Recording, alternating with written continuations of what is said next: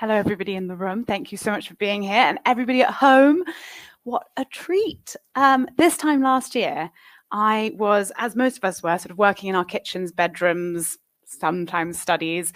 And I actually think I leapt off my seat when I heard that Ottoline was taking over from the brilliant Mark Walport. I was so excited because I remembered Ottoline as being the leader of the Bioethics Council, and I knew, I hoped, that she'd bring that same sort of inclusive, creative culture to the whole of research. And I was right. She already has. And I'm so glad we have Ottoline here today, because ultimately I was hoping that all of the CogX audience gets to learn a little bit more about this brilliant woman. So, as Ollie rightly or wrongly said, Professor Dame Ottoline Leyser is the Chief Executive of UK Research and Innovation.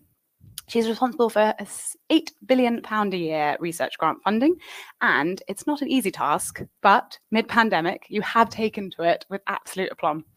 What do you think your younger self would think if they saw you now? Oh, that's a tricky question. I guess my family kind of ethos was very empowering. My parents were very, whatever you want to do, you can do it. So I've kind of followed that line, followed my kind of motivations and my interests. And for me, I guess always question one is, how does that work? And that kind of took me into biology. My training is in developmental genetics, which is a very exciting area. It's about how you go from a single cell to a complex multicellular organism with all the bits in the right place at the right time, doing the right thing. And it's fundamentally then about building a collaborative whole organism with specialization in all the cell types, but working together to deliver something extraordinary, more than the sum of the parts. And that thinking you can apply incredibly broadly, and you can definitely apply it to the research and innovation system. And I'm very much relishing the challenge of doing just that. Yeah, it's a lovely way to think about it. And how do you go from sort of academic endeavor, which is often quite lonely, through to managing almost 7,500 people? I guess I've always played the academic endeavor as a collaborative effort. So I've never felt lonely. And one of the most exciting things really of working in academia is the diversity of people that you meet, both in terms of your colleagues around you, but also more widely, and the people who are making the whole university work also have some wonderful skills and different perspectives, and the opportunity as you progress in your academic career to work with the stakeholders that are key to that. So I spent a lot of time before moving into this job working in science policy more generally, meeting people in business, in government. and so that diversity of perspectives I find really exciting. And you mentioned the Nuffield Council on Bioethics. One of the things I've always enjoyed is working with people with very different perspectives and backgrounds. You really get this extraordinary added value out of those kinds of setups. And so that's something I've sort of been drawn to all the way through my career. Yeah, that's a great place to start. So you have this sort of ambitious goal, the UK has an ambitious goal of ensuring that R&D reaches 2.4% of GDP by 2027. Yes. What's the plan? So for me, I mean, we obviously have a long and strong track record in research and in innovation. And so, really excellent research base, really extraordinary, innovative companies doing amazing things. I think the thing that we are most missing is connectivity. So the systems have kind of driven a lot of balkanization in the academic career. The things that you're rewarded for are quite narrow and focused, and they're great for doing fantastic, exciting research. They are less good for building that really connected system that we need to make to get to the 2.4%. We have to create a sort of whole set of what I would think of as positive feedback loops, where investment drives innovation, drives investment in that cycle. And I think the incentives in the system that balkanize and the concept of the system as essentially linear are both extremely unhelpful. So for me, the priorities are thinking hard about connectivity, how one organizes it so that people and ideas and the networks that go with those people really move freely through the system between the different sectors, business, academia, policy, public engagement, and back again, and create that properly joined up system with the feedbacks that really drive that to 2.4%. We need the exciting work in academia. We need the really exciting entrepreneurs, and we need them to talk to one another so that they can both help each other with their own goals. And of course, we need all kinds of people in between. That's classifying people as one thing. I think increasingly most of us will be multiple things in our lives, and that's really exciting. Yeah, and being allowed to be multiple things, yes, I think is really important. And it's not traditionally been something that's happened. So one of the things that you've said, which I love probably the most, is maybe second most, is we've got to bring some fun back into this. Absolutely. And I think there's a as you can imagine, some fear from the people who aren't looking for fun, and some excitement for the people who are. How can you address those two pieces together? How do we bring everybody along on the journey? So I think fun is important. I think fun's really important, but you can frame that different ways. I think fulfillment is also really important, and for some people, fun is an inherent part of fulfillment, and for other people, it's other things. And so maybe it's just building that more inclusive definition that brings people along. Yeah, fun meaning more things. Yeah. Fun meaning fulfillment. I like that. We definitely are starting to see a sort of desire in AI specifically, but I'm sure across other research for more of braided careers, for people to be able to do, jump from different areas. What are some of the ways that you're encouraging that, or thinking about encouraging that? Absolutely, I think that's critical, and there are a whole variety of different ways to do that. And I think really building it in right from the beginning is important. So into the education system, to create that kind of more empowered feel. I think there's a danger in our education system that it becomes, if you go with the classical education, it's about drawing things out of people. We tend to think of it now as stuffing things into people, and so reframing that as like as I said at the beginning, you can do what you want to do. So, and I think that's very, very freeing. And so building that in right from the beginning is important, and then creating the opportunities for people to move more straightforwardly all the way through the career path. So, concrete things that UKRI can do are various kinds of fellowships that support people in making those transitions, either long-term or just short-term kind of tasters. Some of our PhD programs have embedded internships outside academia as part of what they do, and that doesn't just mean industry, that means policy or public engagement, or all kinds of things people do on those programs. So there's a whole range of things, and it is because it's a culture change issue, you need that range of things that both flag that it's possible and create the opportunities for people to do it in a way that is less threatening almost to their identity than current systems tend to be. Also, what you said about fulfillment, everyone will see it in a different way.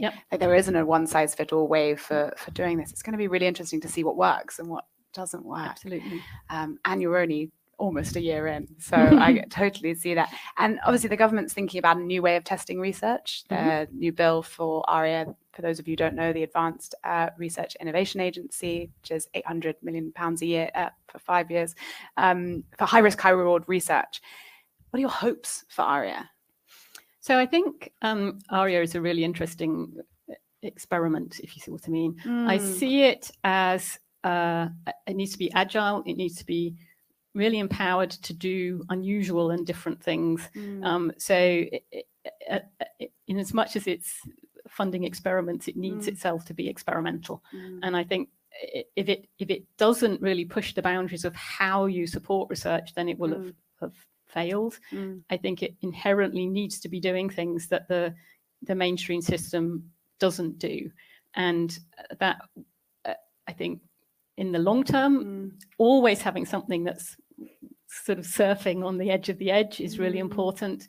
But at the same time, things that work, then you can feed back into the broader system, and that can work. My job is really to create a high functioning system right across the whole spectrum, and having that kind of out there experimental arm, I think will always be helpful. Yes, every time you say it, I really do see like the inside of a plant, thankfully, because you have painted the picture so well.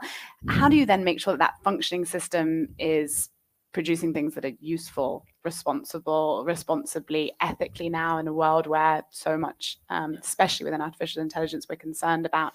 How do you make sure that sort of flowers, I guess, absolutely, in the public good? So I think, UKRI is a relatively new organisation. We're 3 years old now, and we are made up of 9 pre-existing things.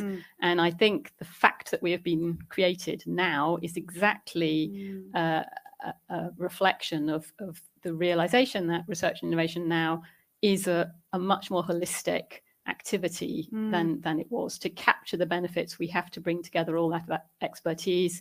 We have to have that foundational kind of discovery activity that's kind of wild and free and happening, but we have to have also the ways to bring people together in different permutations and combinations to catalyze that, and to connect that to innovation, to the opportunity to add value. That's very much how I like to define innovation. It's where you recognize a value proposition and draw in whatever you need to do to create that value. And the join up we have across research and innovation in terms of all of that extraordinary discovery expertise and the Innovate UK and wider across the organisation kind of business innovation focus, I think that's great. And because it's embedded with the Economics and Social Science Research Council and the Arts and Humanities Research Council, all of that broader expertise about how that interacts with humanity, with what it means to be human, I think give us the opportunity to do that in exactly a responsible, ethical way that people are excited about and feel is part of their part of who they are as well. I think research and innovation has got to be something that's done with people, not to people. And our current conceptualization of it is it's rather a sort of separate activity that, wonderful things get kind of thrown over the lab wall into the world, and that wall has got to go. That wall has got to go. Yeah. And the other thing that's got to go, the lone genius. I mean, when I was at school, I genuinely thought that science was going to be a lonely act. I even asked you at the beginning without even noticing I was saying it, was it lonely? Yeah. But every word you've just said was connected. It felt collegiate. It felt like a team game. Like, how do we get rid of that lone genius feel? The lone genius is a real problem. It's quite deeply in our culture. And it does 2 things. One is it creates that exclusive, I'm definitely not a lone genius, I can't go and do that, which is a big problem. And it's worse almost if you are a lone genius. If you've decided to step into that space, it means an awful lot of people doing research and innovation think they ought to be a lone genius. And they use the lone genius stereotype as their security blanket for the fact that research and innovation is fundamentally an insecure act. By definition, you have no idea where you're going. And reaching for I'm a lone genius, so I'm going to brilliantly find my way out of this is an incredibly dangerous solution, because in your heart of hearts, you're not.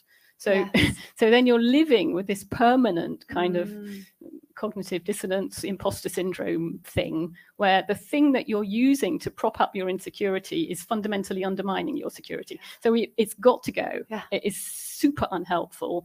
And anyone, whoever they are, whatever they're doing, can look around them for help, and they will benefit from disagreement and from difference and from all of those things.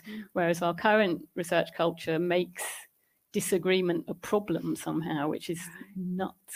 It's like the opposite of fulfilling. Exactly. Like enjoying things alone is never the same. So we should move. So in about 15 minutes, just to everyone in the room and hopefully those on the Q&A on the iPad, I will let some other people ask some questions. But for now, I'm going to keep asking. But please do get your questions ready. No, I can just see a picture of myself. Oh, no, here they are. Excellent. So I can see some coming in already. But let's talk about my favorite topic, artificial intelligence, set to change, as we've heard of last day already, everything, but specifically also how research is done. Yep. How do you see the AI landscape playing out in your grand plans for the rest of UKRI? Yeah, so I think AI is going to change everything, and it's very exciting. I guess the sort of first wave of use of AI in research is mostly about replacing immensely boring things that people don't really want to do with the machine doing it for you, which is great. Yeah. In my previous life, a lot of people in my research group spend a lot of time counting branches on plants. Wow. It's very, very boring, very, very crucial to what we were doing. Yeah. Really difficult to design some kind of pattern recognition that was able to count branches in a growing plant.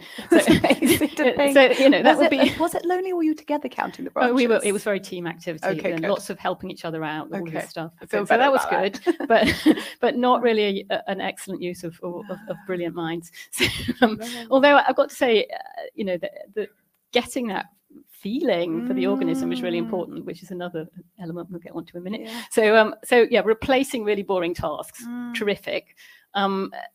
The next step really is to do, I suppose, with helping to spot relationships and correlations that you wouldn't necessarily have spotted otherwise. That's great. So stopping you doing boring things, helping you to signposting you to exciting things. And then the really interesting element is the next step. Yeah. Because I think a lot of people, and certainly me, in terms of what motivated us to start in research was a sort of a real desire to understand how things work. It's about personal understanding. It's the excitement of being able to figure out how a living organism works. It's just amazing. And so the notion of AI as doing the understanding for you is not very appealing. Right. The notion of AI as a tool to help you with the understanding, brilliant. And it at some level, that sort of sits at the nub of a kind of endless question about research and innovation, which is the goal to be useful and solve problems for humanity, which of course the answer is yes, or is the goal to be exciting and fulfilling to support the kind of creativity of humanity, to which the answer is also yes. And so organizing it so that AI is properly embedded into both of those activities, I think, is really important. And it's a classic where we tend to think of either ors, and either ors are very unhelpful. Very unhelpful. And also, I think, sort of inhibit the creativity. Some parts of creativity we might need to inhibit. So obviously AI poses existential risks. At the Bioethics Council, you were dealing with existential risks.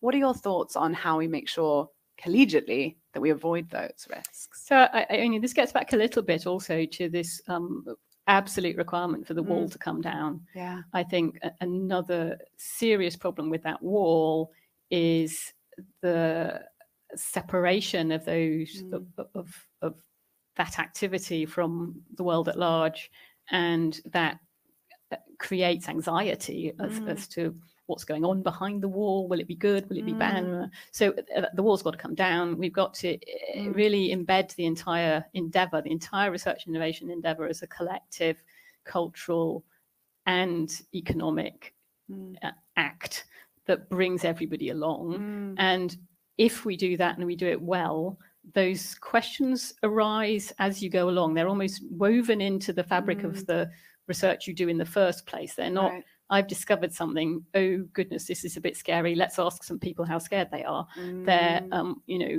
we all come together on the discovery journey, and continually along the process, you're checking that the way this is developing, how it's likely to be applied, who benefits, how are the risks distributed, that kind of distributional justice for both risks and benefits, it needs to be woven much more firmly into the fabric of what we're doing from the beginning, I think. It really does. And advice for how we bring that wall down? I mean, there's a lot of people cheering at home.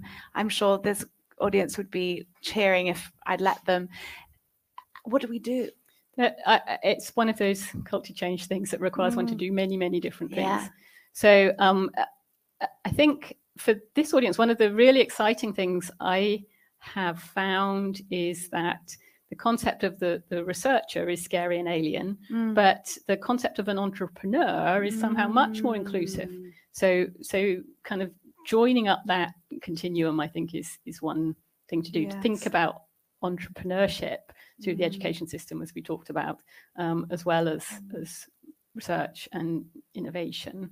So that's one thing. And then the other thing is to start, on the kind of shiny lab side of the wall and work outwards. So I'm very keen that we recognize and reward in researchers a much wider range of contributions than we currently do. And also that we recognize and reward all the people that work around them and with them. All of those people are absolutely essential to the research endeavor, from the person on the reception to the person washing the test tubes. All of those people are doing something indispensable for the activity. And if all of those people feel included, you start to spread the joy, and that's really exciting. And then, flipping it the other way around, how can we bring the concept of research and innovation into community organizations, so on, a kind of evolution of citizen science to be, to fund things that genuinely start in places that are not where people think research and innovation happens, and empower people to become researchers and innovators, whoever they are and wherever they are. So, and hopefully those things meet in the middle. I found out yesterday from Lila at the CEO of DeepMind that AlphaFold actually has a folded citizen science community that has been there for years, well before AlphaFold and Demis and the team had decided even to approach this. I immediately went on this, Foldit website, and I was like, I'm going to sign up. Clearly I personally didn't have the skills, but I sent it to friends. It's an amazing, once you kind of see the citizen science world. I know you have quite an interesting analogy for how we can foster more citizen science. Can you share it with everybody? I'm trying to think desperately which one. The football one. You want me the football one? Yes. I have another really interesting citizen science from the Zooniverse, which is kind of the other side of the coin. So the Zooniverse is this brilliant citizen science platform that runs in Oxford that started on recognizing galaxies, because people are better at classifying them than anything else, although I'm sure AI will take over eventually. Don't let that happen just yet. This sounds great. Somebody did a study on how you motivate people to do citizen science. Right. And when you made it into a competition with narrow rules for winning, it completely demotivated an awful lot of people. And the list of things that were demotivating are, to my mind, almost exactly the list of things that we've built into the research and innovation system as a reward system. Right. And so we need to take. So what was it, like prizes, money? Yeah, and one person who was the best, and valuing only a narrow set of things. It was really cool. Anyway, so there's great. that. Well, let's definitely find a link for that and share that with everyone. And then what you were. What I was talk about was football. So the sort of democratization argument freaks a lot of people out, because partly because that identity of scientists as an expert is important to them, and so they kind of are anxious about that. But then you say football. Football is something everybody's excited about. You can kick a ball around in the park at the weekend. You can watch the match, all of those things. But there are, superstars doing a brilliant job winning matches for the nation. So it covers that full range of things. All kinds of people can get excited about it. It's very unthreatening, but you can still be excellent, and you can still just be enthused, and that range I think is really important to capture. Ottoline told me this analogy maybe a few months ago, and I still use it when I think about, like, oh, well, maybe I'm just the person selling the t-shirts outside the stand, or commentating on the, and that's lovely. Like, I already start to think about myself feeling part of something, and I think if we can get more people to feel like that, surely, as you said, the wall will start to come. I hope so. Come down. The other end of that analogy is that at the moment research innovation is not football, it's polo. Yes. It's elite sport for a very small number of rich people who need to have very specialist facilities, and most people have no idea what it is. And the people who are the best paid to be the best. So it's not even the right vibes. I meant in polo, not obviously in science. Okay, so get ready. Can I see how many hands there are up in the room? Okay, excellent, excellent, great. I'm going to come first, though, to Izzy, and then on my app, and then I will come round. Izzy says, you have an £8 billion budget. It's a lot of money. Within the fund, is there the idea of keeping some funds for unknown white spaces? What, in your view, could be in that white space? So it's a lot of money. It funds a lot of different things, and that diversity is really important. So the goal is to foster a system, a properly connected system that delivers. And there is absolutely an option for white spaces. Actually, a core element of what we do right across that base is so-called response mode funding. Right. So anybody can write in and say, I want to do this. I mean, they have to write a grant application, fill in boxes and things like that. But that I want to do this that I've thought of is absolutely fundamental to everything we do, both in the business sector and in the academic sector. There is an interesting discussion about whether that space is sufficiently open. So do we provide enough opportunities for people to invite, ask for money for their brilliant new thing, where they can't quite see where it fits across that current landscape? Can we create a much whiter space committee? So we're certainly discussing that. But that totally open element is a kind of core aspect of the input. And then of course we have more structured elements that are pointed at particular things, and there's the infrastructure that you absolutely have to be able to deliver those things. There's funding mechanisms that are focused on people, because quite often, it's those really innovative people and skills that you need to support. So, and then there's, whole research institutes focused on particular things. So it's a portfolio. The entire thing is very much a portfolio management job, and that's a key part of the portfolio. I agree. Yeah, because it's interesting, because the white space is so difficult to predict. And I actually was just chairing a panel earlier with NHSX, and they were saying they wish that they had more license to be able to test and fail and test and try and test and fail things before obviously they get to production. And I think it's a similar challenge for the researchers. Like, how do you get into that white space? How are you brave enough? Yeah. And how do you put forward for grant funding, knowing that you might not get the grant funding? Do you spend the time on it? Can you? Is there a way to bring that white space kind of up front, like earlier in people's careers? I feel like I know Izzy, and I feel like that's where her question was coming from. That's interesting. I think we need the white space right across the whole piece. The career, people, time on the whole does move forward. So people do have something that they might think of as an early career, and they might think of as a late career. But in the interest of braided careers, I think we need micro careers. Yes. So what early means is interesting. I'm very keen, as we discussed earlier, to have funding mechanisms that support people to make radical transitions of various kinds, and that might be a white space opportunity. But at the same time, this really open funding call stuff is just the sort of bedrock of what we do. Yeah, it's really exciting. Okay, so we're going to come to Robert first, and then I'm going to come to Caitlin, and then this way around. I actually don't know everyone's names. It's really awkward. Sorry. Robert.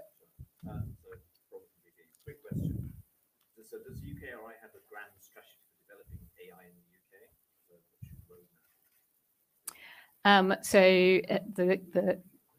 Oh, sorry, I have to repeat the question. The question was, does the UK have a grand strategy, UKRI have a grand strategy for developing AI? Yeah, so there's actually also, we're working very closely with government, because there's a whole government strategy. Well, I got a bit confused about it. It's like, I've got one of those. Yes, exactly. And Tabitha and the AI Council. But what I guess what I would say in that context, it maps exactly back onto what we've just been talking about. A key job of UKRI is to keep its finger on the pulse and its money in the hands of that, kind of bubbly, creative research base that is driving these extraordinary innovations. You can't kind of narrow your focus down on today's data and say, okay, therefore our strategy should be ABC. You have to have one that's flexible and completely up for massive disruption. So there's joining up that kind of crucible with a coherent approach to capturing the benefits of that right across the economy, right across the public sector, where there is this extraordinary transformative potential. So you have to join up that discovery base right through to diffusion into the furthest reaches of the economy and the public sector. And that's actually something I feel quite passionately that UKRI has the opportunity to do. For the first time, there is a national organisation that has as its focus the good of the UK, that connects all the bits. It's quite a responsibility because, of course, the bits are busy doing their own thing. But we nonetheless have £8 billion and a lot of incentive levers and convening power and catalysis opportunities that my ambition is absolute to make that work really well. And AI is a really good example of where it needs to do that. And as you said, I think your ambition of making the parts more, the whole more than the sum of the parts, I think is a really interesting thing within AI specifically. So for those of you at home and in the room who would like to feed into the national AI strategy, the AI Council has got a survey where with the help of the Alan Turing Institute, we're disseminating all of those pieces of feedback and then giving them to the Office for Artificial Intelligence, who is writing that strategy, with obviously in collaboration with UKRI. So that survey links should wing its way to you on Hopin, and for those of you who can kind of Google it. So let's come to Caitlin first, and then I'm going to the man here with the Liberty face mask. That's a great question, and comes back to the fact that we have actually in some ways for quite good motives, I think, precisely with a sort of equality mindset, narrowed the way we assess people's abilities into too small a number of boxes. It looks fair if you use A-level results, for example, in a way that it is harder if you're trying to use a much wider range of things. But actually, I think what you highlight is a massive unintended consequence of trying to make things fairer, which is to crush diversity. If you use a narrow range of criteria, you will get a narrow range of people. It's obvious when you think about it that way. And so we need to step back and give ourselves permission to use a much wider range of indicators of the people's potential and their options to contribute. We need to create those much more flexible career paths so that people can find their pathway into the roles that they find most fulfilling. And crucially, along all of this, to do all of that well, we need to find really good ways to make decisions collectively. The nub of a lot of this is the difficulty people have balancing different sorts of data to make an integrated decision. And actually the solution to that is to have that diverse set of people contributing to the decision in a context where they properly listen to each other, and the leadership is very high quality to ensure that listening happens. There's really good research on how you get better decisions from diverse groups that listen to each other. And so we can do that, and there's really good evidence for how to do that. We just have to have the courage of our convictions as researchers to follow the evidence. Neville. So I would argue that tearing down the walls precisely mitigates stem cell type pressures. If you have that much more engaged conversation right from the beginning, you're less likely to wind up in a situation where suddenly there is an application that looks new and scary, and people don't feel connected to the work that's underpinned that.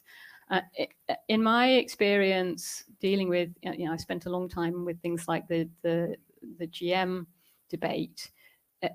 We need the issues around technology acceptance are much more heavily embedded in anxiety about people's motives and in that landscape of who takes the risks and who takes the benefits, then they are usually in the technologies themselves. There will always be people who have problems with particular technologies, ethical problems with particular technologies, but having those high quality conversations with society more generally, it's not even with society, it's just the entire thing happening as part of society, I think gets one to a position where that sudden conflict, where people don't feel like they've had the conversation about who's benefiting and who's taking the risks and how that technology should be deployed in our culture. That's so taking down the walls I see as a key part of the solution. In terms of profit, we all know that the benefits from research are much more to do, they're not only to do with value added in pounds, there are all kinds of other values that that research and innovation can add. And again, making that much more explicit, I think, is a key part of that ongoing conversation. We're going to take one from Sharif and then the lady here. Then I'm going to take one from you, gentlemen, and then you, and I'm going to take them together. I'll repeat them and try desperately to make it a little bit easier for Ottoline to say them all at one time. You know what, let's take those two first and then we'll come to the others. So de-risking climate, and absolutely crucial, and a key role for publicly funded research is precisely to de-risk, so that the private sector can step in across those kind of gaps. And so, example, one can point out to things like the catapult centres that are funded through, at least partly through Innovate UK, that explicitly aim to de-risk where there is a clear kind of clear journey out the other side. And so, national demonstrator facilities, all of those kinds of things. So I completely agree with you, de-risking is critical. And then clear, consistent government policies for things. One of the exciting things about net zero is it is a clear political resolve. It's a 2050 deadline, and so it is making government think long term, and that's a really fantastic opportunity to embed that way of thinking across the research and innovation system more generally, because the timeframes in research and innovation are so complicated. There's this really rapid, massive disruption stuff that you have to be able to take into consideration, but unless you have a really clear idea of where you're going, what the goals you're trying to achieve, it's much harder to absorb that exciting innovation, like a new way to make concrete or whatever. And so bringing those things together, fantastic opportunity. Net zero, brilliant kind of trailblazer for that. Publication, yes. This is exactly one of those narrow success criteria that we have knitted so deeply into the research system that is now causing us all kinds of problems. So of course you need to make your work public and available, because otherwise no one will be able to see it. And there are all kinds of exciting ways to do that now. And of course, it needs to be subject to scrutiny by all kinds of people. But the situation where the work doesn't get out until it's been through peer review, and the peer review is becoming more and more tricky for all kinds of reasons, it is definitely not working, especially in a context where researchers are rewarded for fancy publication. I mean, there's sort of strange, badging of publications of different sorts. It's very, very unhelpful, and it is very undermining for the kind of research culture that we need. So we need to broaden those criteria that we're using to assess researchers, so that, and it's beginning to happen, but it's one of those things that we need to get those positive feedback loops going, so that people are confident that their publication on archive will contribute to their the next thing that they want to do sufficiently that they can use that as their stepping stone, rather than spend a huge amount of time shepherding something through a peer review system that is providing valuable input. Don't get me wrong, some of the most objectionable peer reviewers I've ever had to deal with on my papers, I have to admit, have helped. But nonetheless, it can't slow things down, and it can't constrain that creativity that we need. So it's something we definitely need to fix. Yeah, I'm gutted to say that we have reached time, but the future does feel very bright with Ottoline in this seat and at the helm of UKRI. So I'm just going to thank you all for being here today, and thank you all wherever you are. And I hope to see everyone soon. Thank you very much, Ottoline. Thank you.